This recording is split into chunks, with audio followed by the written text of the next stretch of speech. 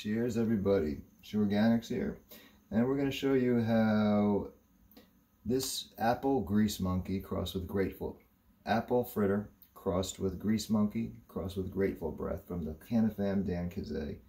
We were in the process of harvesting and we had to cut this down a little early.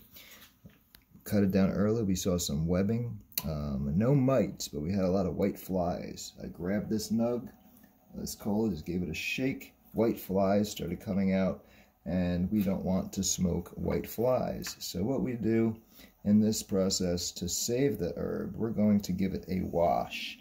And that's what these 3 bins here are for.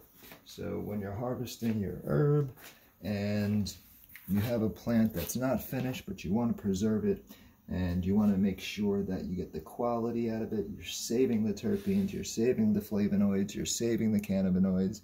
We had to harvest it a little young, but at the same time, we're going to save everything that we put into it. And this is how you do it. So you're going to do a wet trim. A wet trim is when you remove the big fan leaves from the bud. Usually use some scissors, trimmers, they're around here somewhere. But for these big fan leaves, you can essentially just move them off with your hand. The sugar leaves are closer in on the bud sites, so we're going to give them a little trim with the clippers, and we'll show you that later. So initially we're just pulling off the fan leaves. Okay, now we're going to put this down, and over here we have some buds that we've already done a wet trim on. We've already trimmed these up. These have not been flushed. We're going to flush them. The same cut, apple, grease monkey, grateful breath. Had white flies coming out of it. We don't want to smoke white flies. And a lot of people are worried about washing their buds. Like, oh, why am I going to dip it in water and ruin it? So check it out. We have 3 buckets. 1 bucket is hydrogen peroxide. We do 1 cup to 4 gallons. And then the next we have our baking soda. And from there we go to our clean wash water. So we have 1 that is room temperature, 2 that are, room temperature, and 1 that is cold. So the 2 room temperature, they also contain the hydrogen peroxide. We're going to do a first dunk.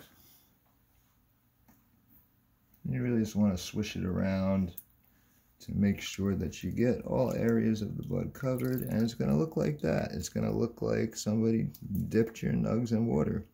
And my first time doing this, it hurt my heart. Like, why am I doing this to my nugs?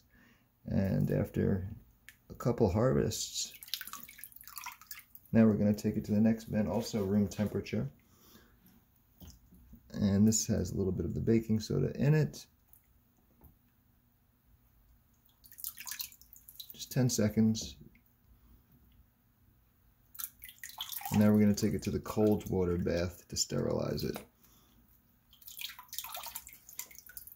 And over here, as you can see, we're just going to shake it around in the very cold water. The cold water at the end will preserve the trichs, the terps, flavonoids, and there's going to be no more white flies after that. So over here, we're going to take it and we're just going to let it dry. We're going to hang it up, let it hang down, and that's that. Shoreganix signing off. Thank you for checking in. More videos to come.